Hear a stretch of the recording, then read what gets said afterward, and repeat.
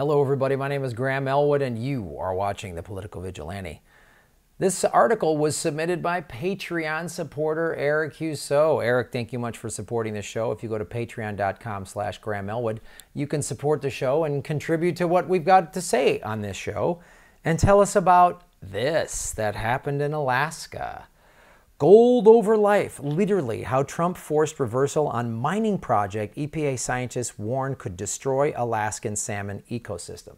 This is one of the world's most beautiful places with a thriving salmon run, and now we'll get some gold. So the EPA and the citizens of Alaska said, we don't want this. We don't want this gold mine happening. Okay. By the way, I did a video a couple weeks ago that the water in Alaska has risen temperature-wise past 70 degrees. Salmon can't survive past 70 degrees, and salmon are dying like wholesale. They're just dying. And now, so the EPA, which is the Environmental Protection Agency, that's what it stands for, said, we're not allowing the drilling. And then, what happens? After a meeting with Alaska's Republican Governor Mike Dunleavy on Air Force One in June to withdraw the Environmental Protection Agency's opposition to the gold mining project. A day later, they did it. A day later. So you think your politicians are fighting for you? No, they're bought and paid for. If you live in Alaska, you should be outside the governor's mansion right now protesting. This is what Friends of the Earth had to say. EPA just lifted a restriction blocking the Pebble mine, which would decimate 3,500 acres of Alaskan wetlands. I'm assuming if you live in Alaska, you're an outdoors person. That's why you live up there, right? Not when Trump and his gold buddies want to get it. Yet again, the agency charged with protecting our public health and environments is abandoning science to advance the interests of a wealthy few.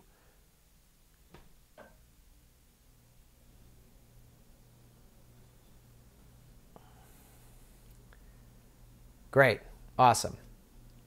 4 EPA sources with knowledge of the decision told CNN that senior agency officials in Washington summoned scientists and other staffers to an internal video conference on June 27th, the day after the Trump-Dunleavy meeting on Air Force One, to inform them of the agency's reversal.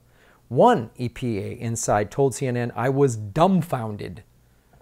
We were basically told we weren't going to examine anything. We were told to get out of the way and just make it happen."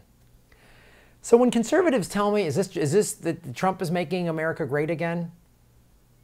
They always say we don't want the government in our lives. You don't want the government. Deregulation's better. Deregulation is going to ruin. If you like hunting and fishing and doing that up in that area, guess what? It's going to get ruined. Is that good? Do you like that? The salmon go? I've talked to a marine biologist. They're like, if the salmon go, it's over. But good, as long as a couple of rich guys get some gold. Boy, that'll help. It's psychotic. It's psychotic. Those were restrictions put up there during the Obama administration. Obama could have done so much more to protect the environment, but he just put these little restrictions out there. He could have done so much more. He could have made it impossible for Trump to do these kind of things. Instead, he made it easier for him.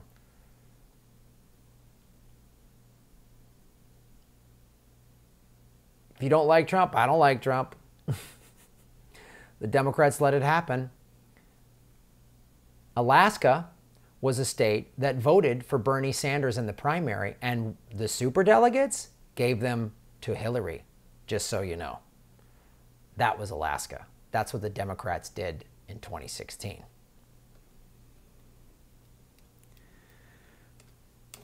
Thank you for supporting the show, Erik. Thank you to all out there for watching this. Please like, subscribe, and share these videos.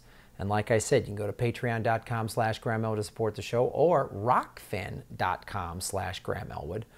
All my videos are up there. They're ad-free, okay? For $10 a month on Rockfin, you get access to all the content creators, including the Convo Couch and Ron Placone, all of their bonus content. It's a blockchain cryptocurrency platform. See Ron Placone and I in the Progressive Comedy Tour, September 4th through the 8th. We're going to Omaha, excuse me, Sioux Falls, Madison, Minneapolis, and Iowa City. September 20th, I will be in Moscow. September 28th, I will be in St. Petersburg, Russia. Those ticket links are coming soon.